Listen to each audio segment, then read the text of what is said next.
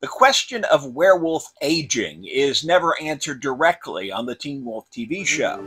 How old were you?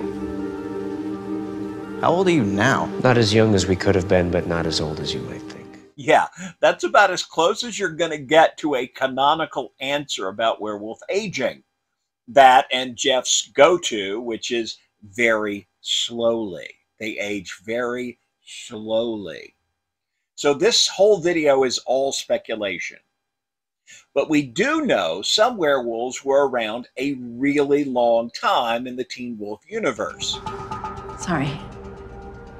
I just noticed how much you remind me of Talia. Satomi was bitten sometime prior to the U.S. war with Japan in 1943.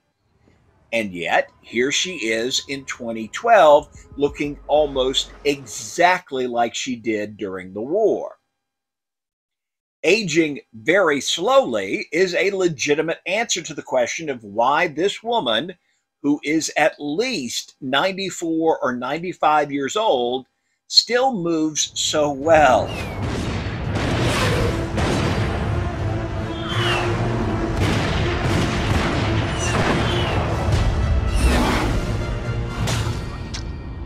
But as to why she looks so young, the answer is kind of disappointing. Satomi looks exactly like she did 70 years ago because the old age makeup that we put on her wasn't very good. We were only going to age her a little bit though, but it ended up just being graying here and there.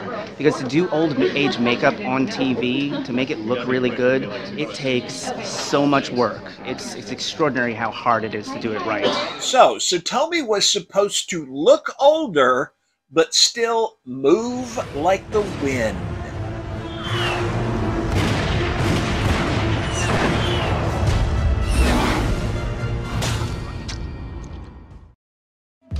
Deucalion is another pretty old guy who just never looked his age. Don't throw me in with sociopaths like your uncle.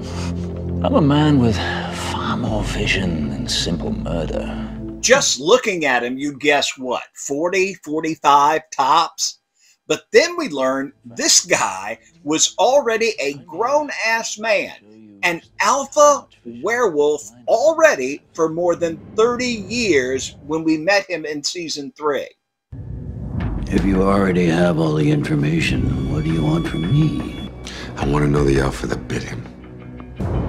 I want his name. Deucalion.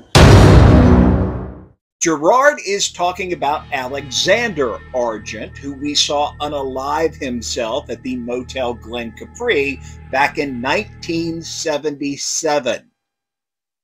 Let's say Deucalion was 20 or 25 when he first became an alpha, and that Alexander Argent was an early bite. That would mean that the Deucalion we met in the fall of 2011 was what? Like 60 years old, at least?